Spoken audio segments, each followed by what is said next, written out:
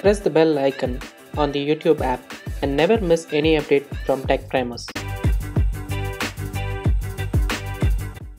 Factory design pattern in general is an opposite of the singleton design pattern, and it is one of the second most recently used design pattern after singleton design pattern, because lots of people use the factory design pattern after they use the singleton design pattern.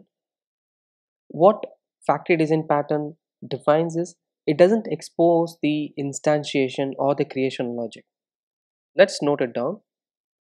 So it doesn't expose the instantiation or the creation logic. Instead, subclasses create the objects. Subclasses create the objects or the instances. There is generally a common interface. You can consider it as an interface or an abstract class. You can have a common abstract or an interface which defines what needs to be done in the factory. And generally, factories are used when we use it with framework creation. It is used when we create frameworks and the client or the implementation uses the factories. So that is what factory provides us. There is also a contract provided by the factory. That is why people go with the framework, because it designs the framework in such a way that you have to do it in such a fashion and you have to implement the necessary steps. Let's try implementing a factory design pattern. In the previous example of the builder design pattern, we created a phone, right? We are going to use a similar example. We are going to create a phone. So we are going to create different specifications in a phone. So we are going to try and create different phone models, like for example iPhone or the Android. Let's try creating an iPhone and an Android, right? For that we need a specification. What does the specification denote? So specification could be an interface where every what do you call, a feature or a part of the phone constitute a specification. So I'm going to override a method called, I'm going to provide a method called public void. By default everything is public, so I'm just saying void description of the specification, right? And the specification needs to be implemented by, let's say, what specification first we need. Let's say we provide a 12 megapixel camera, or we can say an Android camera, and we need to implement the interface, and I'll just say yes, and this particular file name is gone here. Let me try renaming it.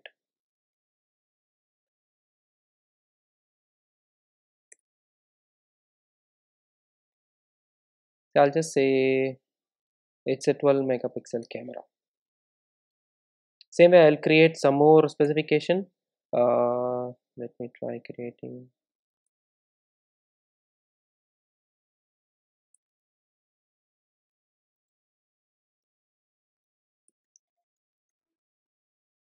I created iPhone camera.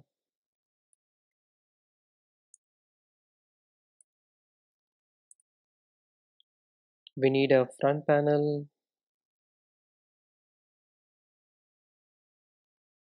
Let's say I'm just going to say panel. I'm just going to say iPhone panel, and I'm going to say Android panel.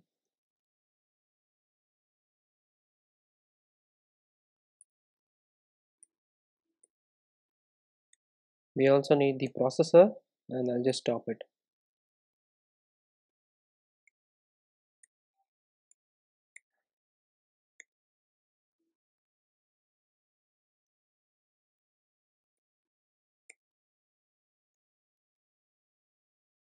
I'll say iPhone processor is a A10 chip, let's say, right? A9 or A10 chip. I'll just say A10. For the Android processor, I'll just say Snapdragon 625 chip. For the Android panel, I'll say sandstone finish. For the iPhone panel, I'll say charger glass panel, something like that. For the iPhone camera, I'll just mention it as let's say 16 megapixel, right? So we have some camera implementation based on the specification. So this is just a specification interface. We have implemented different types of camera. Now what we need is we need a phone, right? We need to create a phone, isn't it? Instead, I'll create the Android phone and the iPhone, right? So I'll create something called as an Android phone based on some specific features. For that, we need to have a phone. So I'll create a framework or a phone interface, a phone abstract class. So that we can use that while implementing the Android phone and iPhone. So that way we know what we need to add. I'm going to create a phone, which is going to be an abstract class. So I'll just say class for now. I'm just going to create it as an abstract class. I'm going to have a public phone constructor, and I'm going to say create phone, and this create phone is going to be an abstract method. So that way we will create a phone which we wanted. Also, while creating a phone, what do I need? I need some stuff, right? I need to add the specification. So I'm going to say protected so that we can use it in the implementation. We need to add the list of specification to a phone.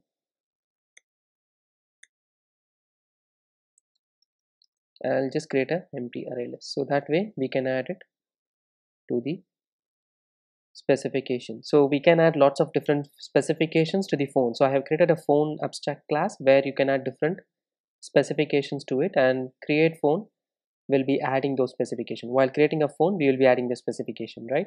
So this is an abstract class. Now what do we need is a implementation for it. We are going to implement it using the Android phone. I'll just say implement methods. What do we need to add in the specification? We need to add some stuff, right? In the specification, we are going to add new Android camera, new Android panel, and also the Android processor. So our Android phone is done. Same way we need to create an iPhone. We need to implement this. I'll just say iPhone. I'll just say it as an iPhone. So we need to implement the create method. What do we need? We need to add the specification. We need to add new iPhone camera. We need to add the iPhone panel, and also we need to add the iPhone processor. So that's it. So we have created an iPhone and an Android using the phone, which allowed us to create a phone using some specification, and we have added that specification to the phone. We have added the specification to the phone now. What do we need now? We need to create a factory out of it, correct? So we wanted to create a factory because we wanted to create a factory design pattern. If you provide a type of phone, we will be getting that type of phone created out of a factory. So we need to create a factory. So we are going to create a phone factory. So what I'm going to do is I'm going to create a new class which is called the phone factory. So this factory creates a phone. So while naming your factories, make sure that you are able to understand that factory first. So phone factory is going to create a factory. So what do we need? We are going to get a phone. So I'm going to say get phone, and I need to provide some phone object. Let's do that. Before that, I need to return a phone, right? So this get phone is going to create a phone out of it.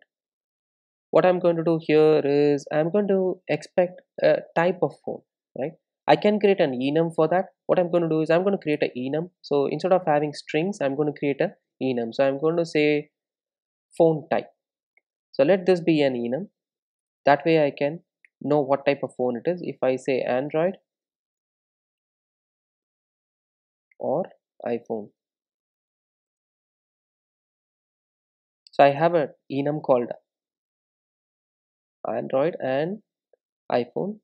I'll just mention the phone type here. So that way we just pass the phone type, and we can directly use the switch to do phone type, right? So I'll just say case of Android. I'll just do something I'm just going to return new Android phone, and I'm going to break it. If it is an iPhone, I'm going to return a new iPhone, and I'm going to break it again. If it is a case default, sorry, if it is a default case, I'm just going to return null, right? We don't even have to break it because return will directly break the statement. Right, that's cool. I'll just remove everything here. So yeah, the phone factory has a method called public phone, and let's make this static because this factory, we don't have to create an object, right? If we make it as a static method, we don't have to create an object out of it, and we can directly use this particular get phone method to directly get the different types of phone. So this is how you can create a factory. Let's use the factory in our implementation. So I'm going to say factory example. So public static void main. Here, how do we use the factory? Using the phone factory, I need to get a type of phone. So I'm going to use phone factory.get phone, and I need to pass a type of phone, and I'm going to say phone type dot Android. If I pass the Android type, I'm going to get the Android type of phone. So I'm just going to say Android. If I pass iPhone, I'm going to get an iPhone, right? So let me try doing a print of Android and print of iPhone just to show how these values are printed. Meanwhile, let's go to the phone here and try to print the phone. I'll just try to override the toString so that we can see the specification. So let me run this program. So what we have done here, if you notice, we have created a phone factory. Using the phone factory, we are getting a phone, and we are passing the type of phone as Android, which is going to create a phone for us, and it is going to return a new phone for us. So all these objects, if you notice here, all these are different types of objects, and if you see, I think I have not overwritten the specification, right? But yeah, you basically got the point, right? If you notice here, the specifications are different. The first phone had Android camera and Android panel and also the Android processor. The next one had the iPhone camera, iPhone processor, and the iPhone panel. So that is how you can create different objects. And if you are using the factory again to retrieve an object or retrieve the phone, it will create new objects because it is not a singleton. It is going to create new instances every time. So if I want to create an iPhone, again, I just create another instance and then I can print it and see that it will return a different object instance. So every time you use factory and retrieve the phone, you can create new instances because that is how we have created a factory. But sometimes people use a factory to return the same instance. However, that is not exactly the factory pattern which you wanted, because factory means every time it creates a new product. So as the name suggests, if you get a product from a factory, you create new instance of a product, right? If you buy a product out of a phone factory, you obviously get a new instance of the same product, right? So that is what factory denotes. Same way in this case, we had a phone factory. Using the phone factory, we pass a phone type. Using that type, we are creating different phone. So if you compare this with our concept which we wrote in the readme, factory doesn't expose the instantiation or the creation logic. Yes, factory did not expose because we just directly used the get phone, and all the creation is done by the subclasses. Yep, the subclasses which are there inside the factory created the objects. If you notice, the subfact class which created the object is the phone. Phone created created the phone because we have overridden the create phone, and that is where all the specs got created. Last one is the common abstract or an interface. Yep, we had a common abstract interface. We had a common abstract class called the phone, and also we had some interface called specification, but you can use interface as well instead of the phone abstract class. Here I wanted to show how the abstract classes create the phone object. That is why I had used abstract, but if you are willing to use interface, you can use it already, because in Java 8 you have interfaces. you can write default methods in the interface. The last one is framework or the client. The implementation uses the factories. Yep, if you notice here, this factory can be used as a framework. We don't have any framework creation here. However, if let's say you're creating a framework and you're creating a life cycle, you can integrate the factory and you say that, okay, first I need to use the factory to create an object, and you will have to implement your um, objects. For example, if you have a different type of phone, let's say a Symbian or a Windows phone, you will have to now create your Windows uh, phone implementation, and then you can add it to your enum, which is the phone type, and that gets added to the factory by default, and your framework will align to that. So that is how you can define your framework. So that is how you can create your factory design pattern. So this is how uh, factory design pattern is created. I hope you guys understood what is factory design pattern. I'll upload the code to GitHub repository for your reference. You can directly take it from there. If you want to know any common examples of factory design pattern which we already have in the JVM, then you can take a look at calendar. Calendar uses a similar way. You can use calendar, or you can use the number format. Number format also uses the factory design pattern, where you can get different types of number formats. Same way with calendar, you can get different types of calendar from the calendar pattern. So for example, if I want to show that, you can just say calendar.get instance, and you can do a get of a typical type of field, where you can say calendar type,